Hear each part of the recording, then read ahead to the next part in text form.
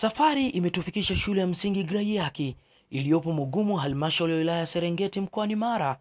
Ni shule ambayo safari hii imeingia katika vitabu vya kumbukumbu za duru za kielimu kutokana na hatua ya kuwa shule bora nchini iliyomtoa mwanafunzi wa kwanza kitaifa katika matokeo ya mtihani wa darasa la Saba mwaka 2019.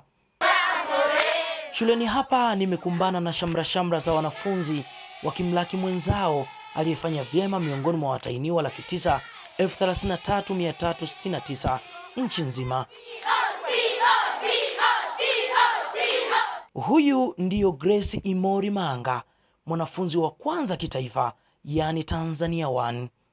Siri ya kwanza ni nidhamu. Bila nidhamu, naamini mwanafunzi hawezi kufaulu. Na ndio maana walimu wengi shuleni wanashauri wanafunzi wao kuwa na nidhamu nzuri na kuwatii wazazi wao na walezi wao na pia na walimu wao. Ya pili ni bidii yangu. Hatua hii ni yenye kudhihirisha wazi nguvu ya mwanamke na kwamba mitazamo hasi juu yao ni ya kupuuzwa. Ila sisi tunaamini watoto wa kike tunajiweza na nawasihi wazazi wangu na wazazi wengine mbalimbali waweze kusomesha watoto wa kike kama wavulana. Ninaamini kwamba watoto wa kike wanaweza. Na nawashauri wazazi wenzangu kwamba wajitahidi wasomeshe watoto wa kike. Matokeo ya mwaka huu Ufaulu huigusa mikoa ya kanda ya Ziwa. Ukiachilia mbali mkoa wa Mara, Mwanza nayo ni miongoni mwa mikoa iliyotoa shule 4 katika nafasi ya 10 bora kwa matokeo ya mtihani wa kumaliza darasa la Saba. Sina budi kupiga hodi hapa shuleni Tulele, wilaya Ilemela. Hii imeshika nafasi ya 6 kitaifa.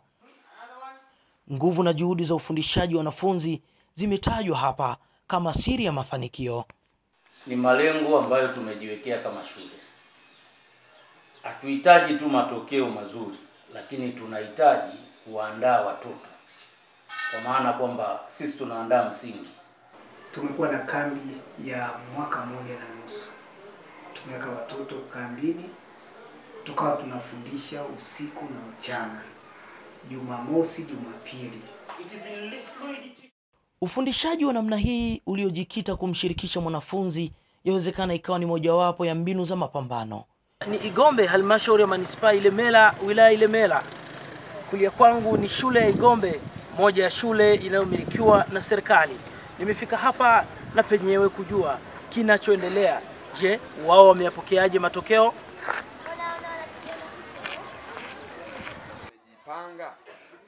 Shule hizi licha ya wingi wa wanafunzi, na wao wanajivunia gurudumu linakwenda na kiwango cha ufaulu kuongezeka kila mwaka. Shule hii pekee wastani wa ufaulu wa 172 kwa mwaka 2018, tofauti na mwaka huu ambapo umepanda na kufikia wastani wa 180. Tumekuwa tukipanda kila mwaka. Ni kwa sababu gani? Wazazi wamekuwa wakiona jitihada tunazokuwa tunafanya nao, tukishirikishana nao zinazaa matunda. Na ndio maana wako wakihamasika kutokana na matokeo yanapokuwa yanatoka. Wadau wa sekta ya elimu juu ya matokeo na ufaulu uliopo wanaona sekta inapiga hatua. Wanafunzi wakazane na wajenge nidhamu tu. Walimu wanakazana kwa sababu wana mishahara mizuri. Lakini yet still infrastructure serikali tulionayo sasa hivi imejitahidi. Tunaangalia kwenye TV baadhi ya madarasa yamebomoka. Unakuta wazazi wengine wanapata mwamko pamoja na kwamba michango haipo, wanasema no. Na sisi lazima tuweke nguvu kazi zetu. Ufaulu kwa mikoa ya kanda ya Ziwa kuongoza kwenye shule 10 bora wapo wenye mtazamo huu. Hili linaweza likachangiwa pengine, ninafikiri na vyakula. Tuna vitoweo aina ya samaki, dagaa. Nasema hivi vitoweo kwa namna moja ama nyingine huwa vinasaidia sana watoto kukua kwa ubongo na vitu kama hivyo. Kanda ya Ziwa kiuzoefu toka miaka ya nyuma ni maeneo ambayo watoto wanakuwa sana na vipaji. Swala la lishe siwezi kulipinga. Kula samaki kanda ya Ziwa si ni chakula bora. Mbona? Ukweli katika hili ni kitendawili. Taswira iliyopo kwa watahiniwa kilichobaki ni hiki.